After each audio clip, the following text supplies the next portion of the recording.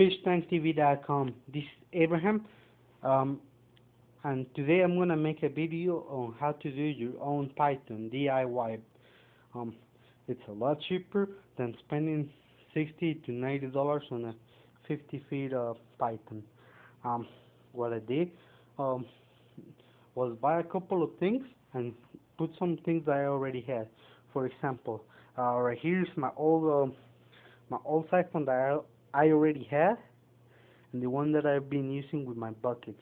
The only thing that I had to buy was this hose right here, about 50 feet, 37 cents a foot at Lowe's. I also bought this shut-up valve for like a buck 50, and this attachment. These ends were 35 cents a piece, and the um, the garden hose attachment that's like a couple of bucks, and the faucet adapter. Use the faucet adapter and the hose. I spent uh, about 25 bucks.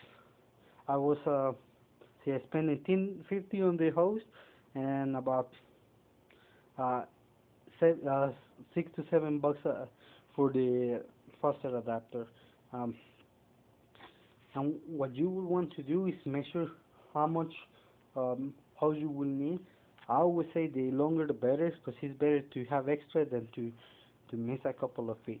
Um, what I did, attach my siphon to one of the ends, and the end of the hose, one of the end of the hose to the other end, and of the shut-off valve.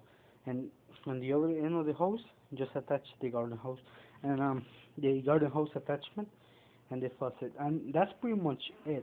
Uh, it's a lot easier and a lot cheaper than buying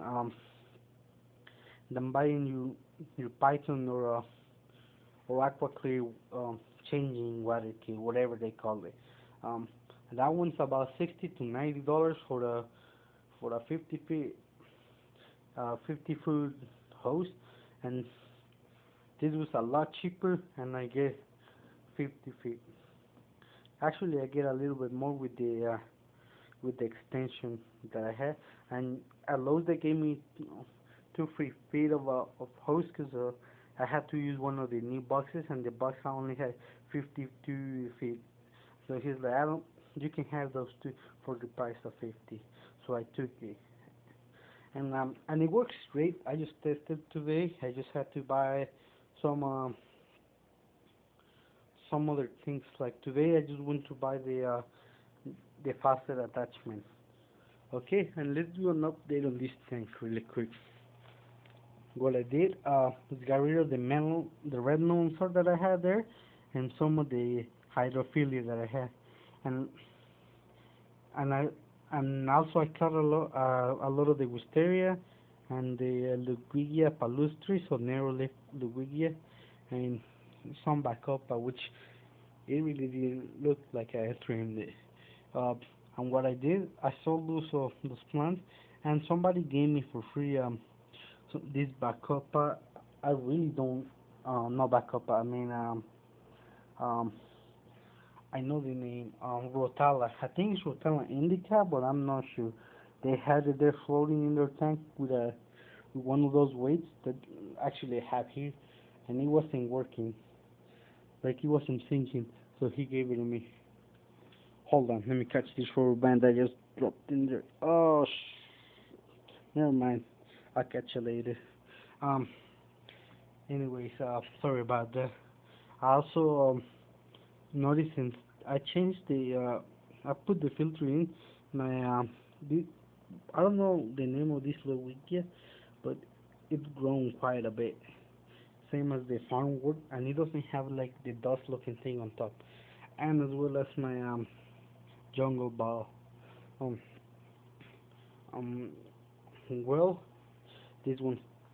Oh yeah, I'm gonna show you my beta. This one's one of my most prized possessions. See this guy?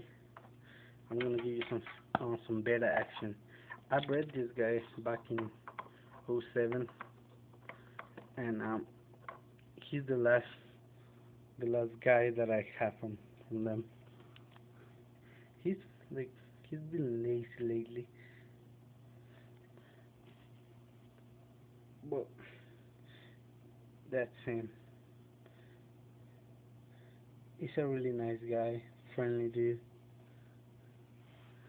Anyways, well, this was Abraham Avelar's video. Please comment, subscribe, and well, you guys have a happy day.